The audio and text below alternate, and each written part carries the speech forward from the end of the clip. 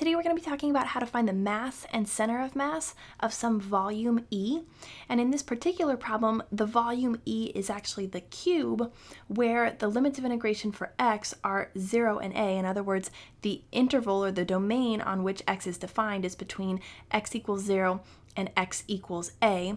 Same thing here for y. Y is going to be greater than or equal to 0 and less than or equal to a.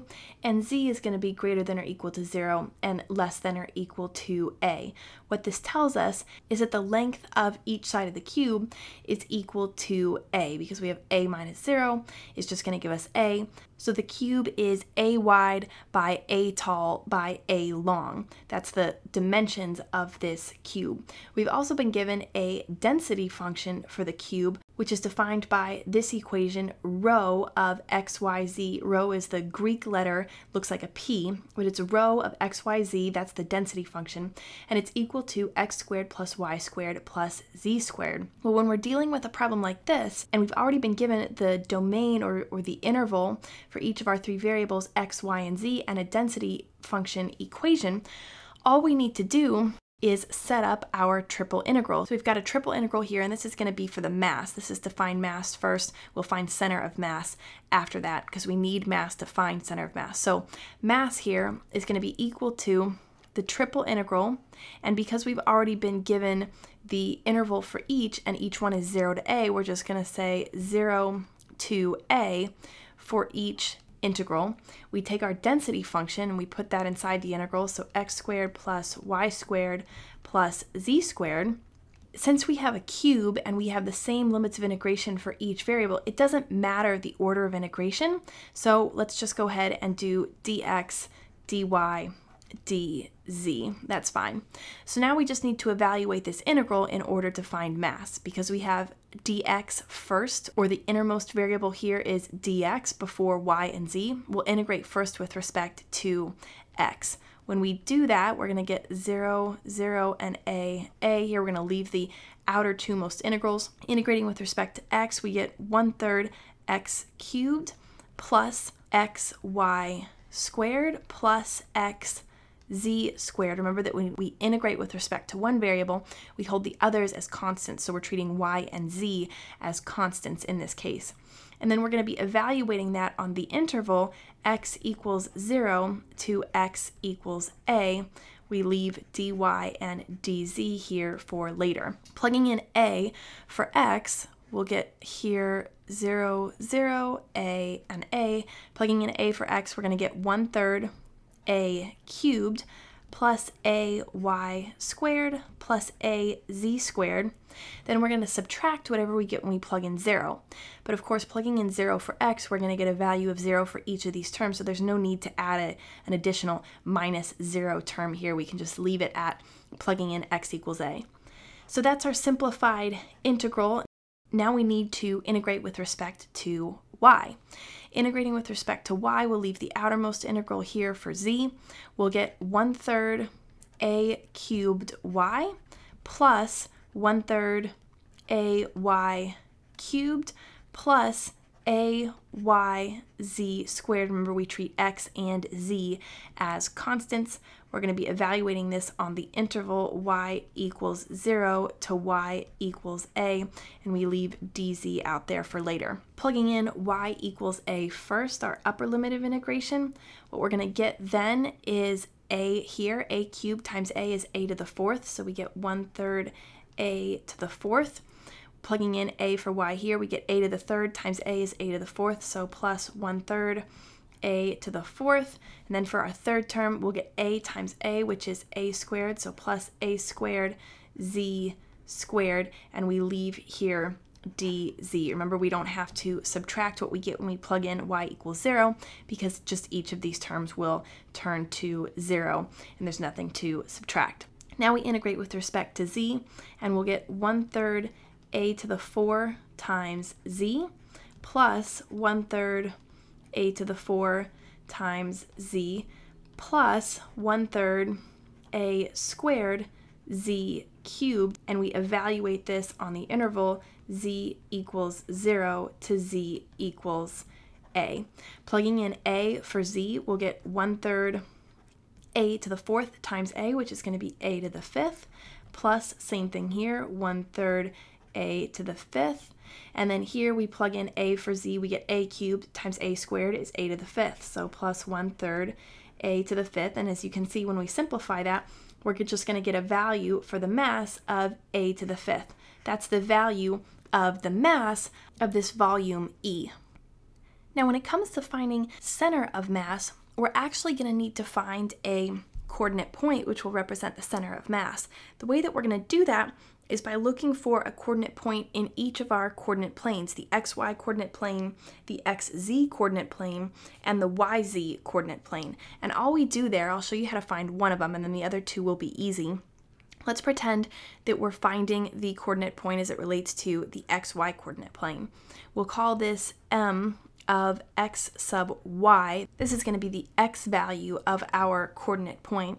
But what we're going to do is just set up the triple integral again with our same limits of integration 0, 0, 0 to a, and we're going to take our density function rho of x, y, z just like we did before.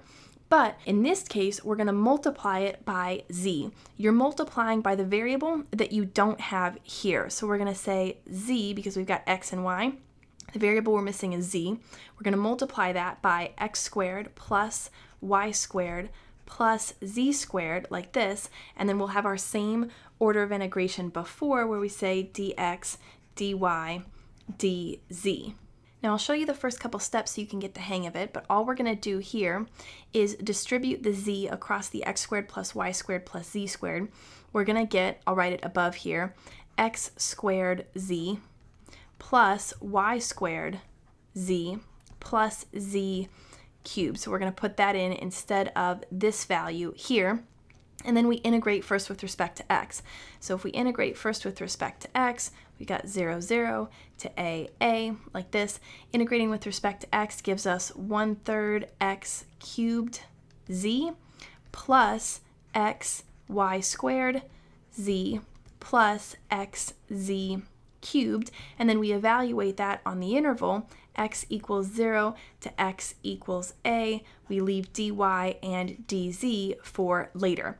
Now if we go on and we plug in these limits and then we evaluate the integral with respect to y and z, and we get down to the bottom and we simplify, what we're going to find is that the value here is equal to 7/12 a to the 6th. I won't do all the steps because it's just the same exact steps for finding this integral as we did with the integral to find mass. It's really just integrating with respect to each integral and then plugging in 0 and a. So we get down to 7/12 a to the 6th. Now we would do the same thing for the other coordinate planes. So we would say the center of mass in the xz coordinate plane is going to be equal to the integral 0, 0, 0 to a.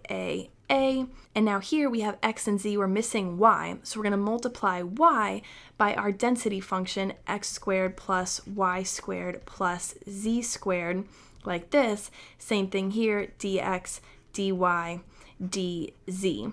And for our third triple integral, we have xy, xz. Now the only combination of variables we're missing is yz, so we do m sub yz, like this, is going to be equal to the triple integral 0, 0, 0 to a. The variable we're missing here is x, so we multiply x by the density function x squared plus y squared plus z squared, and we say dx, dy, dz. So we set each of those up, we evaluate each one, and if you did that, what you would find is that for each of these triple integrals, you're going to get the same value, which is 7/12 a to the 6th. Now you would be done, except that you need to take each of those values and divide by the mass that we found earlier in order to find the value in the coordinate point for center of mass. So what we're going to do is we're going to take 7/12 a to the 6th, and let's just call that 7a to the 6th over 12, and we're going to divide that by a to the 5th. Well, of course, that's the same thing as multiplying by 1 over a to the 5th. So if we multiply there, we're going to get the a to the 5th to cancel. The a to the 6th here is going to cancel. We're just going to be left with a single a. And what we have then is just 7a over 12. Because this is the coordinate point for m sub xy, m sub xz, and m sub yz, we'll follow the same process of multiplying by 1 over a to the 5th, 1 over the mass for each point. We're going to get every time 7a over 12, which means that the center of mass, so we'll say center of mass of E is going to be at the coordinate point 7a over 12, 7a over 12, 7a over 12. That's the coordinate point where the center of mass is located. Keep in mind that each of these values, this value that we found from xy, m sub xy, that's equal to what we call x bar. From xz, that's equal to y bar. And from yz, we get z bar. And then this coordinate point is x bar, comma, y bar, comma, z bar. I wanted to make sure you knew that in case your values aren't always the same. You know which value to plug into which place in this coordinate point, whether it's x, y, or z, but it's in that order. You find those three values, you plug them into the coordinate point, and that's how you find center of mass and mass of a volume like E.